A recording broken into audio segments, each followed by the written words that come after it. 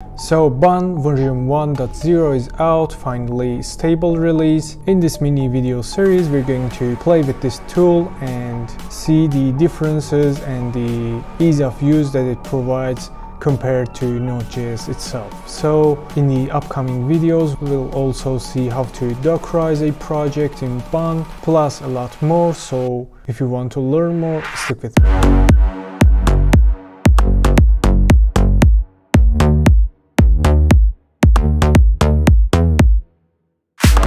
Hello, what's up guys, Medium Guy here, and in this video we're going to have a look at the Bun that has been recently had a stable release. So we're going to see what it is and how to use it and maybe replace it in our upcoming JavaScript applications.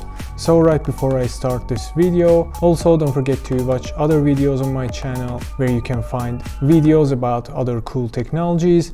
So without any delay, let's get down to work. So as it is stated in the Bun website itself, on the documentation page, Bun is an all-in-one toolkit for JavaScript and TypeScript applications, and it ships as a single executable file called Bun.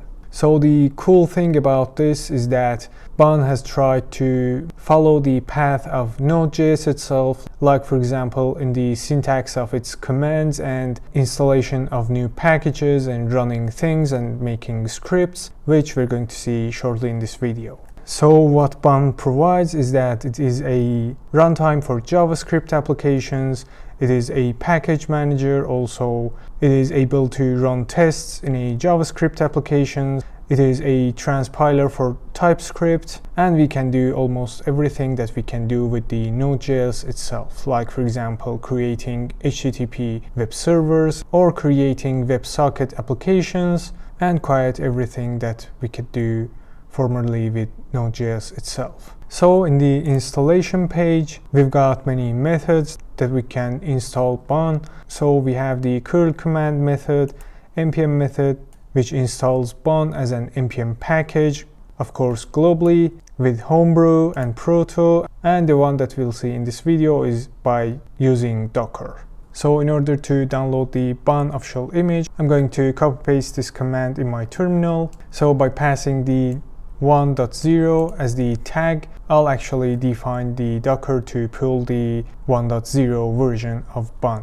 So I'll hit Ctrl+C because I have already downloaded the image. So right now the thing that I want to do is to create a container and map a directory from my host machine to inside the container, also forwarding a port to inside the container. So after I create a web server with Bun, I'll be able to access that server from the outside network. So I'll say docker run --rm to remove the container after my job is done, -d to run it in detached mode, and -v $pwd /app to /home/bun/app inside the container, and of course -p /AT/AT map to AT/AT inside the container. Then I'll specify my image with its tag name, and at the end I'll provide a sleep command which will actually keep the container up and running before the sleep time has ended. So if I hit enter, it'll just create a container for me using the Bun official image. And if I hit ls, you can see that a app directory has been created over here, and it is mapped to inside the container on this path. So that will be my working directory, and as a result whatever file that I create inside the container will be also available in this directory in my host machine. So I'll put all these files and configurations and everything in my GitHub repository in the dockerize/bun, for which you can find the link in the description section down below. So if I say docker ps-a, I can see the containers that are running in my machine. So as we can see over here, I've got the Bun container running successfully with this name.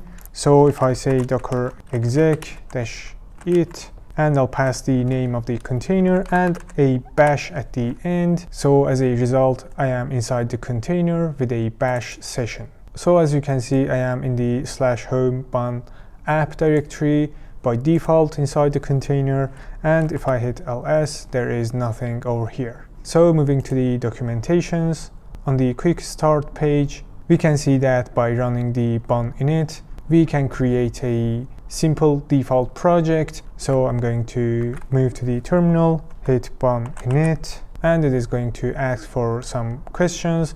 I'll hit enter for all the questions, and if I hit ls right now, you can see that a default project files has been created successfully with the tsconfig.json over here, which is enabled by default in the bun init command. So right now you can see that I've got an index.ts file over here. So if I move to the VS Code and open this directory, you can see that in the index.ts file, there is a very simple console log command. So the way that I can run this with bun, so I'll move back to the terminal and say bun run index.ts, and you can see that it executes the JavaScript, or if it was TypeScript, it'll also execute it and return the result by running this command. So we can also say bun index.ts and we'll get exactly the same result. So moving back to the documentations, over here we've got the very basic sample of creating a web server with bun. So I'm going to copy paste this to the index.ts file that we have over here. So I'll paste it over here. And if I want to save this, I get a permission error. If I move to the terminal, I'll hit ls-la. You can see that the root user is the owner of all the files that has been created. So I'll say chmod-r777d/app directory inside the container. So as a result, it'll actually affect the files that are mapped to my local machine, and I'll be able to change the files with my own user. So this step is not required if you have installed it on your host machine directly and not running it through Docker. So if I move back to the VS Code over here, if I hit save now, I can save it successfully, and I'm just going to change this 3000 port to 8080 because this is the port that I've mapped to outside the container, and if it runs on the 3000 port, I won't be able to access it from the outside network.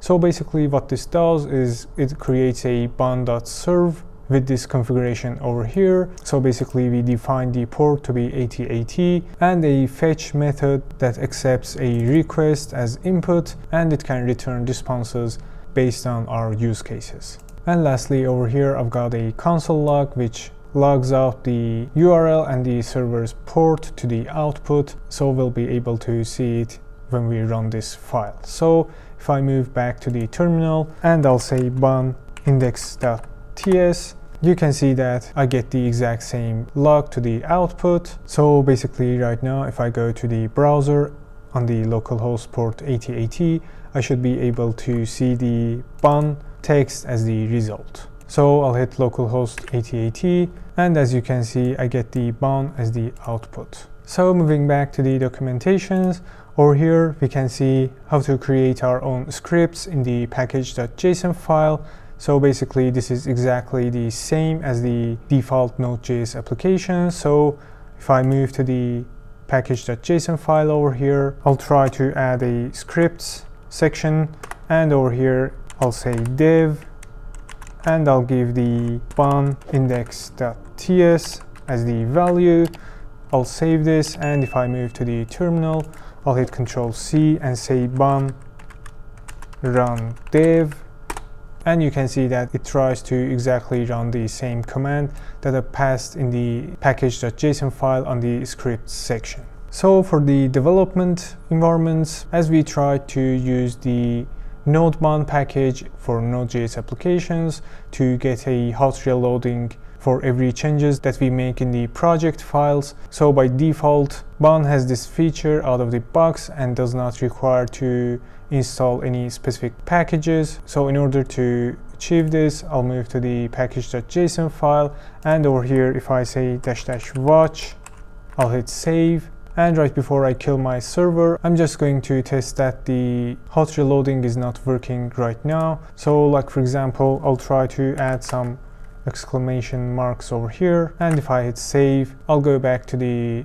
browser, and if I refresh, you can see that it still responds with the previous response. So I'll try to kill this server, and if I run this again, you can see that --watch option is added to the command over here. So right now, if I go back over here and change this to hello bun, I'll hit save and go back to the browser, hit refresh. You can see that it automatically detects the file changes and reloads the server without needing to kill that server and run it again. So lastly, for this video, I'm going to install a package and see how it goes. So I'll move to the terminal, I'll hit Ctrl+C to stop this server, and if I say bun install Axios, which is a package for making requests that we use a lot in our projects, so I'll hit enter and you can see that it installs it right away. So if I go to the VS Code over here on the package.json file, you can see that a dependency has been successfully added, which is the Axios that we just installed right now. So I'll end this video over here and continue the rest in the next video. We're going to see how to make a complicated web server with many paths, and lately we're going to see how to dockerize it and create a Docker file, and lastly create a Docker image out of this project, of course based on the bun official image. So don't forget to watch the next episodes. So that's all for this video, and I hope you learned something new in this one. Actually, bun is very appealing to me, and I might actually migrate my projects, or at least I'll try to use bun in my new projects to give it a test in a real project and see how it goes. So if you have any questions or any recommendations, of course go ahead and ask me in the comment section down below. And if you like the content, don't forget to like and subscribe to help grow the channel and motivate me to create more free contents like this. So with that, I hope to see you in the next video.